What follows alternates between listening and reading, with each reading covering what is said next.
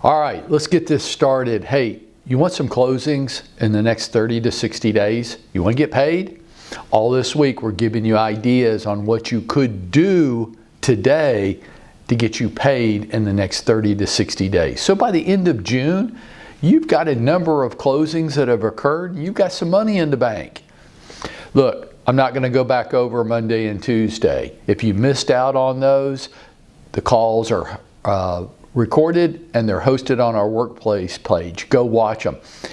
I want to get into today's call, and here it is. Expired listings. Look, is there anything better in this business than expired listings? I don't think so. I think it's the lowest hanging fruit that's out there. I think it's freaking awesome. You know they want to sell. You don't have to go prospect to a whole population of people trying to find the 3% of them that might want to sell. Spend all that time, effort, money, energy trying to find 3% of an entire population that might want to sell. You know the expireds want to sell. It's a free source of business. We post them on Workplace every day, a list of every expired listing in Metro Atlanta. You know something else that I just think is awesome. You know what the house won't sell for. If the house was going to sell at that price that they had it listed for before, it would have sold.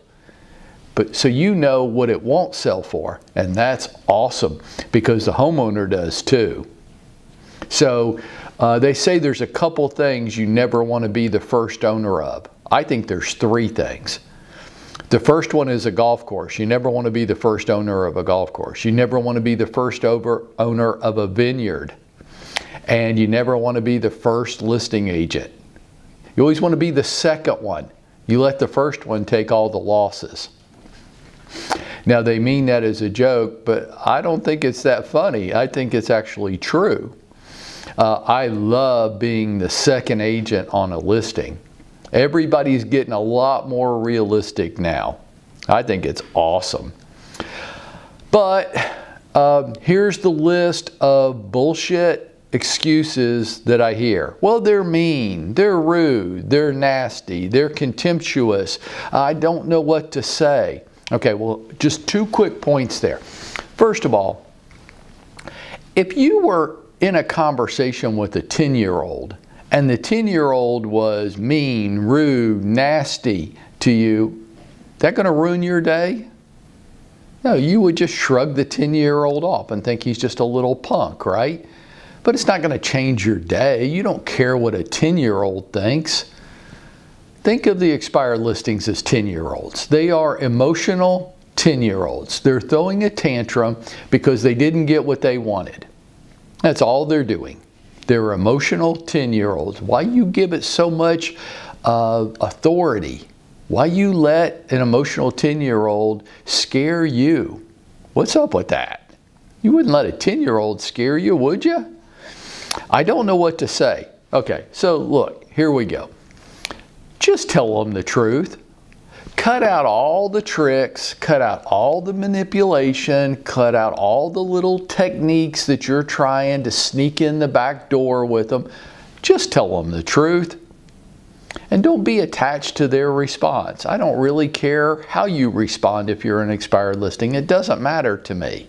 I'm going through an exercise. I'm completing an action because I think every single one of them that I speak with is going to list their home with me. No, I'm just trying to find the one today that might want to. Okay? I'm not really very attached to how you do or don't respond. So watch. Let's just get this out of the way. I've asked Warrell Thomas to role play with me this morning so that you, the people that say, well, I don't know what to say, now can no longer say that. You're going to have to go find another excuse not to do this today. Warrell, are you with us? I am. You am. Good. Okay. Yes. You're going to be an expired listing with me, right? And I'm calling you. Ring, ring. Right. Hello. Hey, this is Mike over at Century 21. Just a quick call to see if you're still interested in selling your property at 123 Main Street. Yeah, Yeah, Mike, I am interested in selling it, but I'm just going to take the route myself to do it. I just had not a great experience before. Okay. Well, I'm sorry to hear that, but you are still interested in selling the house. Yes. Okay. Terrific. Do you have a buyer? Well, you never know. We just might. We're Century 21, right? We've got a lot of buyers. Let's find out. Hey, when you do sell the house, where do you plan to move next? So we did plan to get that over to Gwinnett County, just to be closer to some family. Okay, so you're going to move closer to family over in Gwinnett County. Great. And Mr. Thomas, in the perfect world, when would be the best time for you to move? Honestly, yesterday, but okay. Just as soon as possible. Yeah. Gotcha. So the only thing keeping you where you're at is just getting this home sold? Correct. Okay. Well, Mr. Thomas, in my experience, and I specialize in this, I specialize in hard to sell properties. In my experience, there's only two reasons why homes don't sell. Number one, they weren't marketed correctly, or number two, they weren't priced correctly. In your opinion, which one was your problem? Well, I do believe the pricing was pretty good. I saw some that sold for similar pricing. I guess I would just have to lean on the marketed side. Okay. Well, unfortunately, in my job, I hear this every day. And it's really disappointing because in today's market, there's no reason for a house not to sell. But if you feel like your house was priced correctly, the only reason that it didn't sell was because it wasn't marketed correctly. So I'm so glad that I got a chance to speak with you today. And I've got an idea. I'm going to be out in your part of town tomorrow afternoon, late in the day. And I'm wondering if it'd be a good idea for me to stop by, take a quick look at the property with you, and see if I can come up with some ideas that might help solve the problem. Would that be a good idea? Mike, I don't know if I'm ready to, go ahead and list right now. Okay. Well, that's fair. How about this? How about if I do it just because it's part of my job and you shouldn't feel any obligation at all? But if I can come up with an idea or two that helps you get to Gwinnett County, would that be worth 15 to 20 minutes of your time?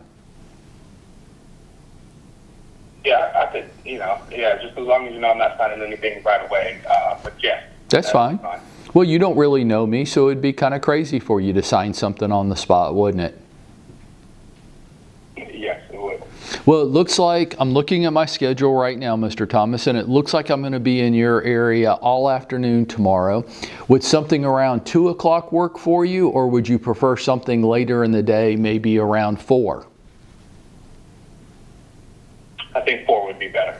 Okay, great. Well, why don't we do this? I'll plan to see you in the driveway at 4 o'clock, and we'll just take 15, maybe 20 minutes at the most, and let me see if I can come up with some ideas that'll solve the problem for you. And if I can't, just throw me off your property, okay? All right, that sounds like a plan. Okay, well, thanks so much for your time. Again, my name's Mike. I'm going to send you a little message just to confirm, and I'll see you tomorrow at 4. All right, thank you, Mike. I appreciate it. Okay, thanks so much to Worrell for being willing to role play with me this morning. That was very last second for him, which was my intention, so that he wasn't overly prepared, because they're never overly prepared when you call them. Now look, you could say that Worrell was being really nice. Well, he was, but my contention is I didn't really give him a choice.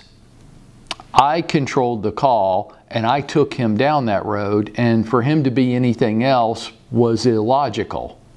He would have just sounded like a 10-year-old throwing a tantrum to somebody that didn't have anything to do with the cause of the problem.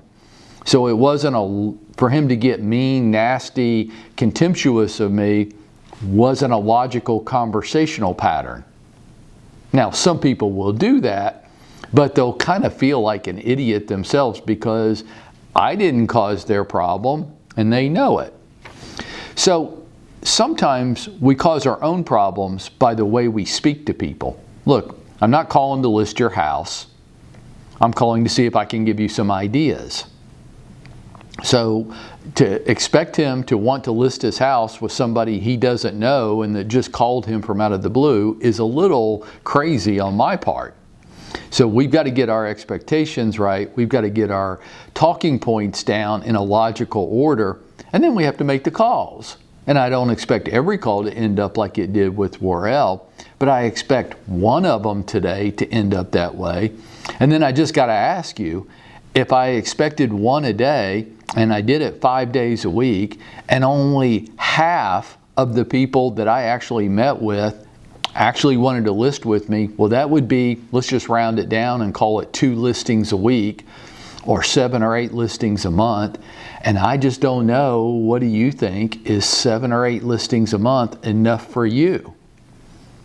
And if I actually did put Worrell's house up for sale tomorrow at 4 o'clock, is it likely in today's market that if he will price it somewhat close to market value, that I will have that closing within the next 60 days?